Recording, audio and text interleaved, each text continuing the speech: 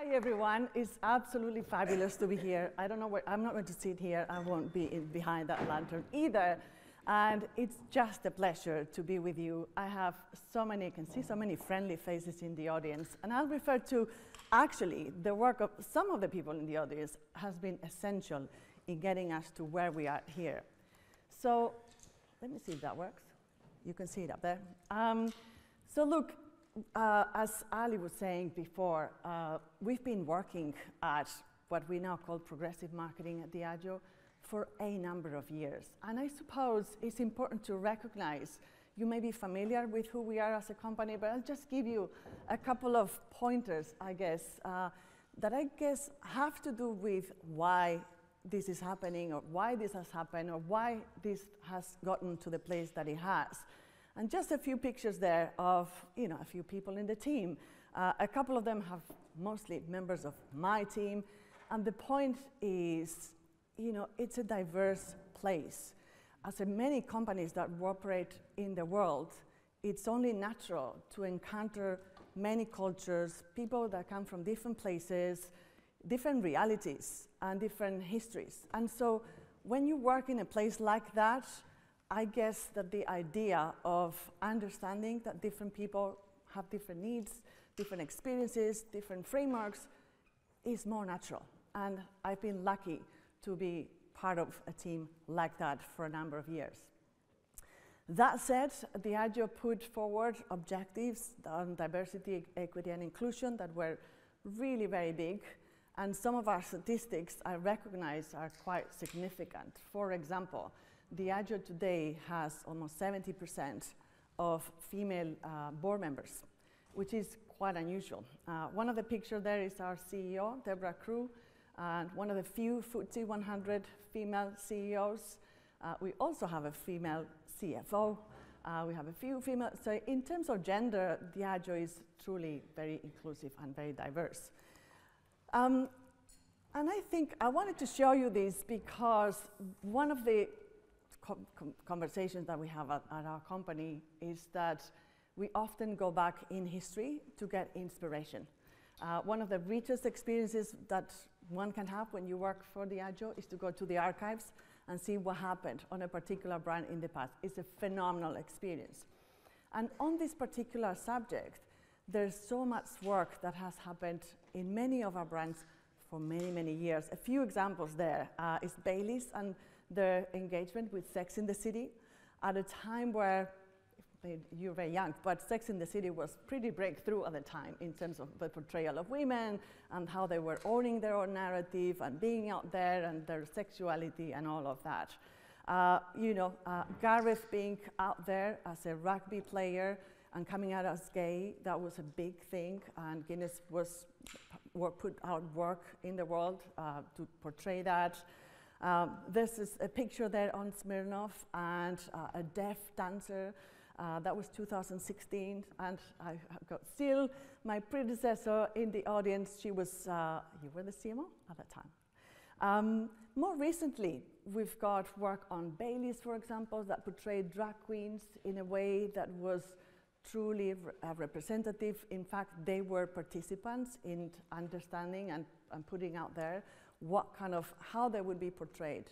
And so those are some of the, if I think about a few examples of work that happened now a few years back.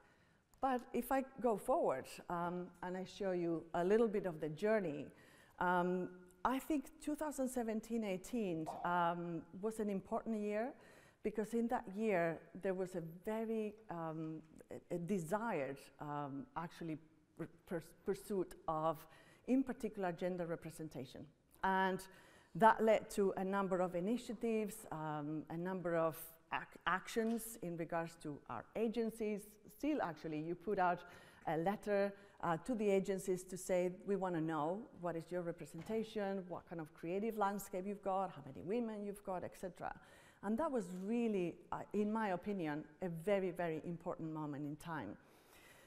Then moving on, we started working with Creative Equals, and I think the first event was here in the UK. That was only the beginning. It has led to much more activity. Started with women and creative comeback, and Ali and team. It's been a pleasure working with you, it still is. And we now have gotten further. More recent work with Smirnoff, we briefed a team of creators with disabilities, and the work has absolutely been phenomenal.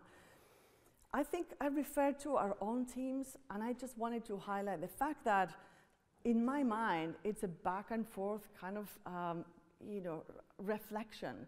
Is the work you put out there, and then how you are. How's your team? What are you thinking about it? How you trained, and to what extent that training and that awareness is truly significant in a very wide population. And I think some of these interventions that we've had in terms of portrayal, in regards to gender, in regards to disabilities more recently, etc., have been really fundamental. So I won't take you through all the interesting milestones which have been phenomenal, but the point for me here is it truly is a journey.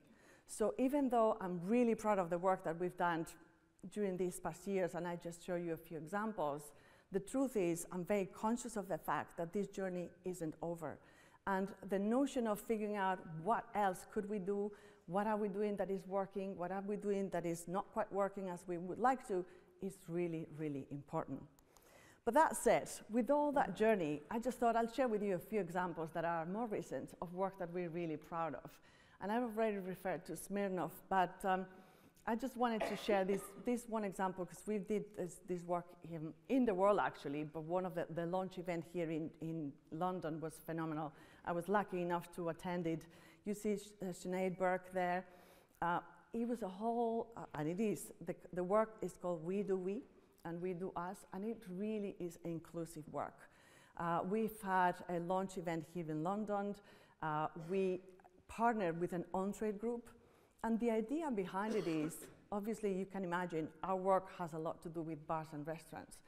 And this is a phenomenal, important experience for people, and oftentimes that experience is hindered by the fact that a lot of people cannot enjoy that experience for many reasons. You're visually impaired, there's physical disabilities of various kinds. And at that launch event that we had of this campaign, it was portrayed, what could we do to really address those things with a partner here in GB, the largest on-trade group here in GB. It was a fantastic, fantastic experience. And I can tell you, it really opens your eyes in terms of what other things could we do. So that's one. I also wanted to talk about whiskey momentarily, and you've just had a conversation about men and masculinity, and I thought I'll show you this picture because I worked in whiskey for many, many years. Many years back, if I had asked maybe myself or others, if you imagined the consumers of whiskey in the world, how would they look like? And maybe they used to look like this. This is, of course, an image that portrays the 60s, so it's quite old. But nevertheless, not that long ago, we were still encountering that kind of portrayal of the whiskey drinker. That is, of course, not great from the perspective of, including the other 50%, if at least. And so we've done a ton of work across many brands, and I just put a couple of examples here of, one was on Singleton, work that we've done here in GB. The other one is on Johnnie Walker, Umami, which is a very high-end version of Johnnie Walker Blue Label, delicious. And we've done work with, you can see that there's a portrayal of women, partnership with Monica Galetti, that speaks to whiskey in the context of a different occasion. Of course, she is a chef. She talks a lot about flavor. And so you can then imagine how these whiskeys are going to be enjoyed in a context that is different from the one that would be imagined with the image that I showed you earlier. This in turn has been really, really important in terms of having more women come into this category and specifically our brands. And I thought, it's also, we've done a lot of work on gender, in many aspects, but one of the things that for me has been a big aha, and I thought I'll share this with you because it's so relevant today, but is one of the possibilities of technology in really neutralizing biases Now, there's a lot of conversation about, Gen AI and will it really bring biases forward and so forth. But here's an example of how you can use tech in a way that really suspends everything but the subject matter at hand. And in this case is flavor. So we put out a program, it's called What's Your Whiskey? And what it does is really ask people questions about flavor preferences. So, do you like apple pie? Do you like cinnamon? Do you like spicy food? Based on your answers, it will recommend you a whiskey that this algorithm thinks you're going to enjoy. And guess what? This has been really, really successful. We've launched this program across many markets around the world. We had to adapt the language to refer to flavors in ways that were appropriate for people from India, people from China, but the concept behind it is exactly the same. And what that does is, then it doesn't matter that which gender you have or whatever, or what age group you are, you will be welcomed by the fact that it is your flavor that is going to really inform the choices that are put forward to you. So that said, if this is content, I think it's really, really important to also think about the canvas of that content. And the canvas of that content oftentimes is media. And we've done a lot of work on progressive media, not just on portrayal, but what is the media, what are the platforms in which our content and our experiences is going to live. Here's our 3 different examples of different aspects. One is Black and Irish. It's a podcast in Ireland, as the name can tell. It speaks to different groups of people in Ireland, and this has grown quite substantially in recent times. The middle picture there is a publication in Spain. It's called Shanghai. It started as a small publication. It's now a wider environment of media, and is really very inclusive of LGBT communities. And the third one is a TV station in Kenya that really makes a very substantive effort in portraying sports for disabled people. And so these are few examples, but to me, the important message within is think about the media landscape as well. Because the truth is, you might think at times that these publications or these media forums are relatively niche, and yet, and I'll show you a couple of stats later on, they can really be very, very valuable to deliver your message, because the engagement in those platforms can be much greater.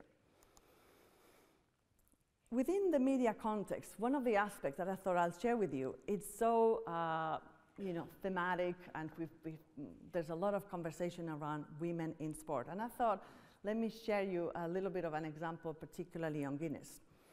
So Guinness is a brand that has been working with rugby for a number of years. And from a few years back, we were conscious of the fact that there were women playing rugby, and Guinness wanted to participate in enhancing the experience of the viewer in regards to other person looking for, doing any search on rugby players, female rugby players. So we did work with people like Meta or people like Wikipedia to portray the female rugby players in a way that is a lot more, fundamentally rounder, better informed, more accessible, et cetera, et cetera. And last December, we announced our championship of not just the Six Nations men, but also the female. And this was a fantastic piece of news. Everyone couldn't be more delighted of the fact that that is happening. And in the context of what we've known, which is effectively the portrayal of women in sports on the general media, is relatively small in comparison with what it actually represents. We wanted to do something about that. So we had a launch event, again here in London, with loads of media present, more than 200 media houses present. And it had a really fantastic perception and viewership, which I think it's really phenomenal. There's so much work that we can do in that space. But not only that, but I think it's really important to have a look at what else can we do. And in this instance, one of the big important, besides that event that I told you about, we did a campaign that says, Six Nations isn't over when the male championship is over. In fact, it lasts until the end of this month. And I'm told, if you're a fan of rugby, you can view a game this Saturday on BBC One and BBC iPlayer, 4:20. And I think it's really, really valuable, the fact that if you're a rugby fan, you will enjoy this game for another month by viewing the female championship, which is phenomenal. So I talked about gender a lot in terms of rugby, but I think importantly, and this is, as I mentioned earlier, if you think about that journey, recognizing that gender is one of the big milestones, but it's not the only one. And the team on Guinness is working a lot on the experience at the stadiums. There's also thinking about the experience of the viewers. And one of the projects that was launched this year had to do with the fact that blind and visually impaired people, even though they are present in front of the TV, oftentimes listening to the radio, the experience of that game is not as rich as it could be. So in 2 matches this year, Guinness tested this new adventure, I suppose, where there's live descriptions for the games. And I think it is really great to embrace ideas of that nature. It may not be perfect from the beginning, it may have its difficulties, but it's really worth its while. And not just for the viewers, but I think if you're being inclusive more broadly, again, this brand is doing a lot of work at the stadiums to ensure that, in this case, the blind and visually impaired people can have an experience there. And so Guinness is training staff, and I think it's also fair to say that we're doing some of this work with Creative Equals. So, to those of you, if some of you in the audience have been involved with this work, it's been a fabulous, experience. I'm grateful and delighted that that is the case. I mentioned a couple. I'll give you a couple of stats, and here's two. One is, I've talked a lot about Guinness in GB, so I may as well say that this year we achieved the #1 beer in this country, which we're delighted about, and it's getting more women into the franchise, 24% more. And so this is not a coincidence. This is really the result of the kind of work that I'm talking to you about. The aperture of the brand just gets wider when you do this work, and therefore it's really good for business. The second stat, I talked about media and progressive media and media that is perhaps at times seen as less mainstream and therefore potentially more niche. And what comes with more niche is the idea that it's going to have a smaller return on investment. And I just wanted to share with you the fact that when you look, this is what we've learned, when you look at like-for-like channel mix, in fact, you can actually get up to 59% greater ROI.